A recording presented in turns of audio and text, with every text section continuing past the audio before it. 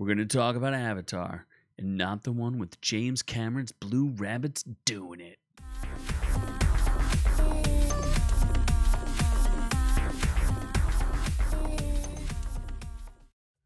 That's right, I've caught the first 4 episodes or so of Avatar: The Last Airbender on Netflix.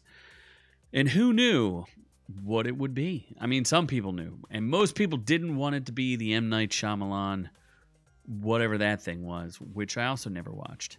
So just to give you some context, I am aware of what Avatar: The Last Airbender is. I'm aware of the flying bison thing, and I know there's a kid named Aang, and he does air stuff.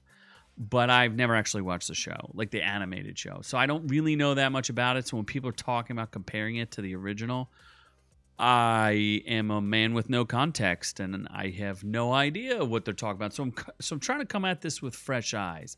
Someone who is completely oblivious, I mean, vaguely familiar with what the source material is, and I'm just going to try to judge it on the merits of what it is and not what it could or should be. So anyway, I am the man you may know as Z from Our Reviews Will Kill You. We do have memberships. $1 helps, goes a long way. You can join for $1. There's many different tiers, many different benefits. Go explore them yourself. I'm sure you'll find something that you enjoy. Like and subscribe. But let's talk a little bit about this whole Avatar business. Now, the reviews that I've looked at are all over the place. It's really kind of astonishing how far everyone falls on this. So, but some people have agendas, it sounds like. So let's take a look at this one. Review: Netflix's Avatar: The Last Airbender is a failure in every way. So this chick, Kelly Lawler, gonna guess whose side she's on, because she doesn't really tell you. She gave it a 1 star, and she doesn't like the wigs, and she's a diehard regular fan. I'm pretty sure she's probably a fan of Korra. She would prefer it to be Korra the Avatar, which I don't know anything about, but I have explored it. Now, I mean, I understand what it is. Now, what's the show about? Again, this is from my understanding. There's some kid who bends air, and that they all have these superpowers that they can like do a little dance and make a little love, and air does whatever they want, water and fire and earth. So like the 4 elements.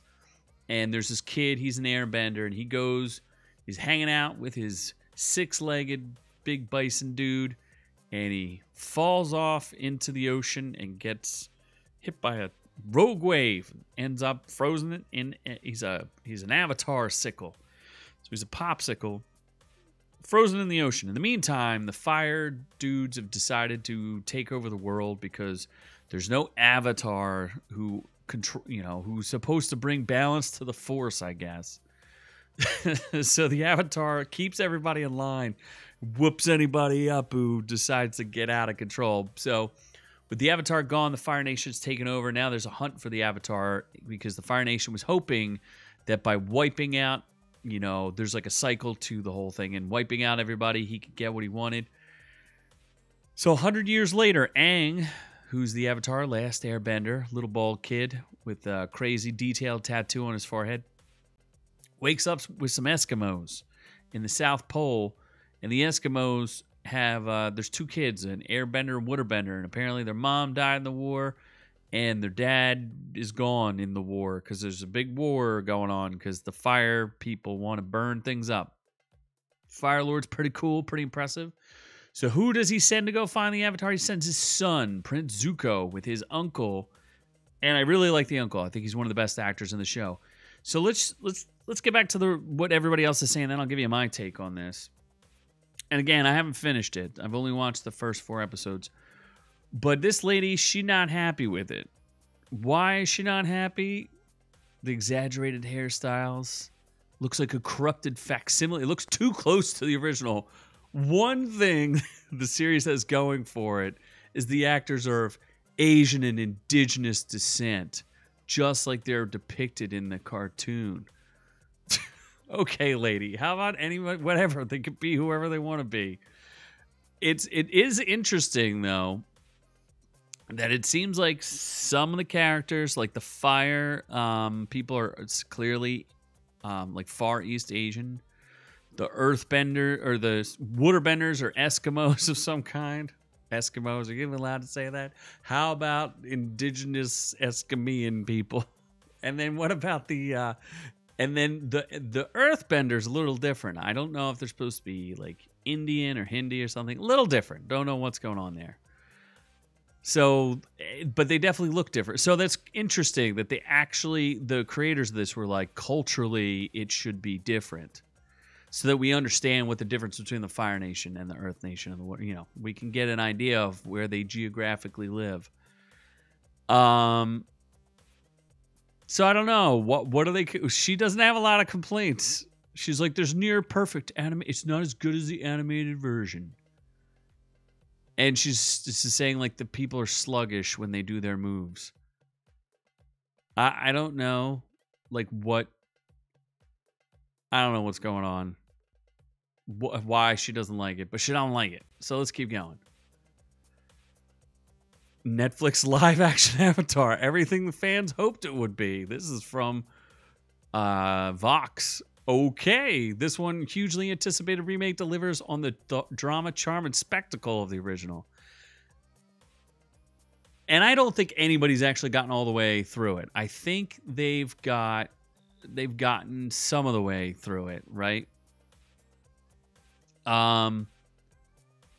You know, so I would say that nobody really has gotten totally away, like all the way through the end. But I mean, for my take, it's not too bad so far. The Nickelodeon version, the original, is one of the greatest TV shows ever made. I think that this is kind of like, and again, I didn't watch One Piece, the anime, either. But I did watch Cowboy Bebop, and Cowboy Bebop was terrible. One Piece was a lot of fun, and it was flawed, just like this is. But I think it's a lot of fun. I will say the actors may not be as good in this one as they are in the other one. But let's keep going. I'll get to my opinion. We'll get there. Avatar: The Last Airbender is everything that's disappointing about Netflix's live-action cartoon shows. Wow. Wow. They're saying the pacing is and uneven performances leave a lot to be desired. They're hoping it's not going to be a they're saying, oh, it's more Cowboy Bebop than it is One Piece. I suspect a lot of these people actually didn't like One Piece. That would be my guess. Apparently there were a lot of changes. Again, I don't know what any of them are. Netflix's last, there are more, there's heightened violence. Anytime you show the real world, I suspect you're gonna get a little heightened violence, and it was a little shocking to see the fire boss burning people alive. That was a little interesting there, and I guess when you use fire, that's what happens. So they are talking about genocide, so it's a little different. And then let's just go to the Rotten Tomatoes real quick. 61% on the critic score, 75% on the audience score. They don't have a great breakdown yet. They just have a little bit of this and a little bit of that.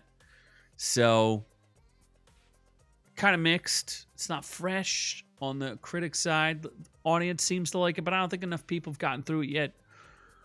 What are we looking at here? I think, while it won't be as beloved as One Piece seems to be, because One Piece has the strength of older actors. These are younger kids, which struggle a little bit. So there's Aang, and there's Kataro, and her brother, and I don't remember his name, but he's a dude.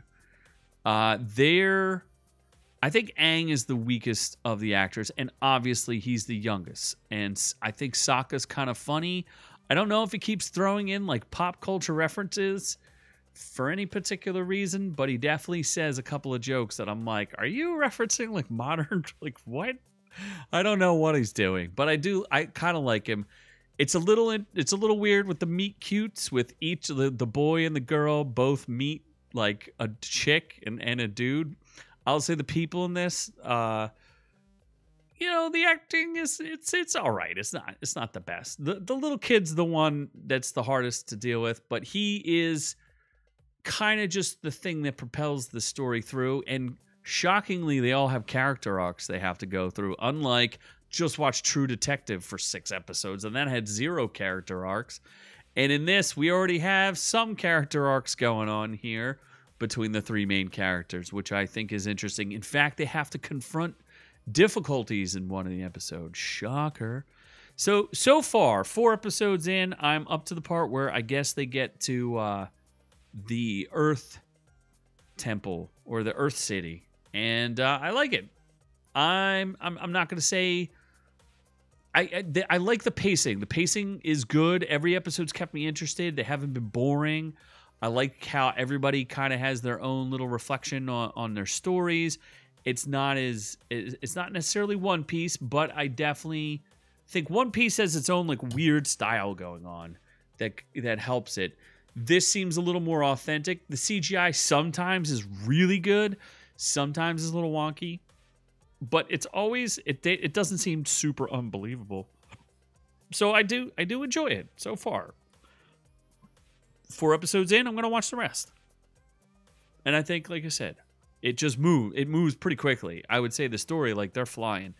And it's weird because they kind of have these episodic, like, oh, we'll go here and help some people and learn a lesson. And we'll go here and help some people and learn a lesson. It's interesting. Let me know what you guys think. Have you caught any of it so far? You an episode or 2 in? What do you think? Are you gonna stick with it? I guess that's the real clue. Are you gonna finish it? I'm definitely gonna finish it. I like what's going on in the story. I'm definitely intrigued. I will say that in comparison to One Piece, this is moving at a faster pace. I felt like One Piece took, like, once I got 2 episodes in, I was like, okay, I'm into this. This, I was like, oh, first episode right off the bat, I was like, oh, this is kind of cool. I kind of like this. So maybe just from from the story standpoint, I found it to be more interesting than like, oh, I'm going to be a pirate. Like, this one is, I have to, like, get good so I can save the world, and I'm a kid and I have to learn some life lessons along the way. And I do like the idea that he gets possessed by the previous avatars. I thought that was pretty cool too. So again, let me know what you guys think down in the comments below. I do read them all and respond, and I'd be really curious to see what you guys think. Is it better than a C+? I mean, it's not like an A or anything, but I definitely think it's fun and it's interesting. So let me know what you think. In the meantime, catch our full-length podcast. It is on here, YouTube, 7:30 Friday nights. We live stream it. Catch it. It's a lot of fun. Do it with my partner, Noob.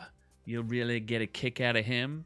But in the meantime, I'll be catching more Avatar. But I'm on to the next one.